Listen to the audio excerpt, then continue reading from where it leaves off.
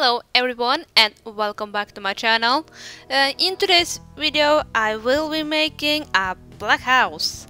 I decided to go for a black house because I've been watching so many different YouTubers lately and they are using a wheel that pick the color that you're supposed to decorate the house with, and I really like that, but also I felt like I don't really want to do the rainbow colors since everyone else has already done the rainbow colors, and I really love black house. I don't know what it is, but it's like, for me, that's heaven.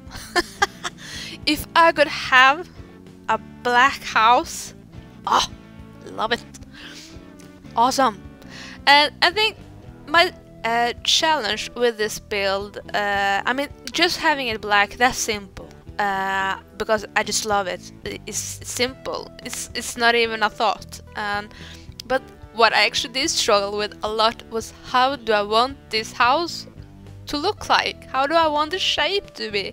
And I changed this build so many times, and you probably can tell in this speed build that I do change this house so many times. I jump all over the place, and it was so difficult to edit this house without it looking messy or jumpy or all over, because I was all over the place and constantly changed my mind over and over and over.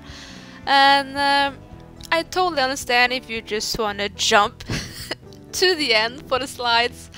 I don't even gonna get upset about that. If you do like to watch it all, of course I absolutely love that as well.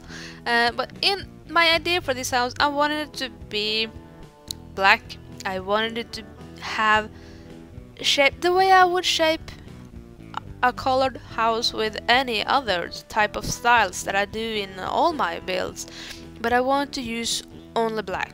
No grays or no browns and stuff like that, just the black, and see if I could manage to get a feeling of shapes and stuff into the black. And so I was really happy with, we have a lot of different items that are black, and I think it's probably the easiest one to work with, because it gives me so many ideas. I think my struggle with it is that I absolutely want to add veins. I want to add spider webs, and trying to make, I mean, I don't know what it is, but every time I end up with dark colors, I just get so much inspiration for making it into a witch house or into a vampire, or it just, I just feel so many ideas just jumping into your head, and do this, do that, and then trying to stick to the fact that no, this time around it's just gonna be a normal house. It's not gonna be spooky, it's not gonna be scary, it's not gonna be mystical, it's gonna be a house. And that was my challenge, and I really tried so hard to move away from crooking the roofs and crooking them too much or shaping them too much for it to look like this is somewhere the scary lady lives. I mean, I don't want it to be scary, I just want it to be fabulous. And to be honest, my opinion, when I got done with this build, I love it. I really love it. And I think one of my favorite is when I just decorate the walls around the house, just details around the windows, just, I don't know, when you zoom in and watch it, at least for my sake, I love it. I just love it. And I really felt like adding bats around the chimney and stuff. I didn't do that because it's supposed to be a house, not a witch house, but no, I absolutely loved making it. I think I'm really sorry if this video is difficult to watch. It was difficult to edit, and I really tried to show off the building process, and I thought at one point maybe I should just show the slides of it and do a little tour just around the house. But I kind of think it's important to also show that sometimes just the building process isn't just super simple.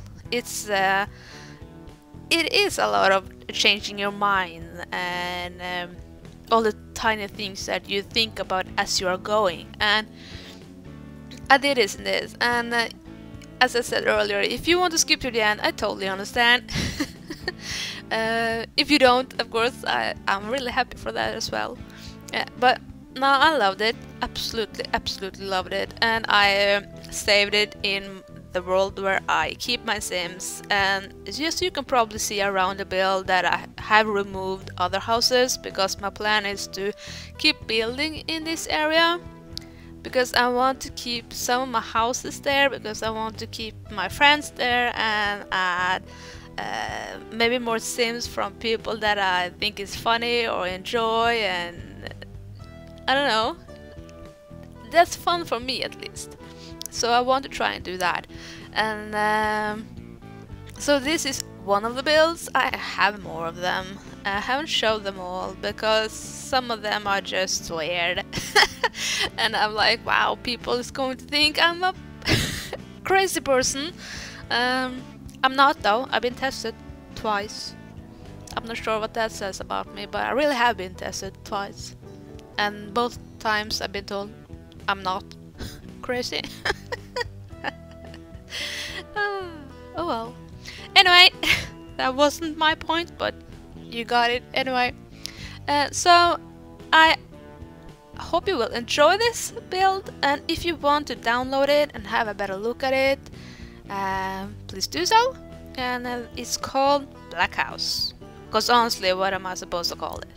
But I think one of the other thing that was funny about making this is because I don't really use those dark green trees as much, and I just felt for this build they are so perfect. They just fit so well. They just made it so much more. And the door from Eco Lifestyle, it made really added the shape that I felt it needed, and I love it. On the inside I decided not to go with black, because black floors and black walls, I think when you see the lights inside, they don't really light up the same way as they will from the outside when you see the sun hitting your house. But on the inside I decided to go with gray tones and keeping it with black details. And I don't know, I'm not sure what to say, but even though the video might be a mess, I still really love how it turned out, and just got this a little bit of punk style. I got a little bit of rock, I got a little bit of I don't know, it made me happy. It's dark, it's black, it just made me happy. I don't know what to say. And yeah, that's probably it. I really hope all of you guys will have an amazing weekend. Please be nice to each other. It's important to remember that we are all humans. Don't forget that. And I'll see you in my next video. Bye everyone!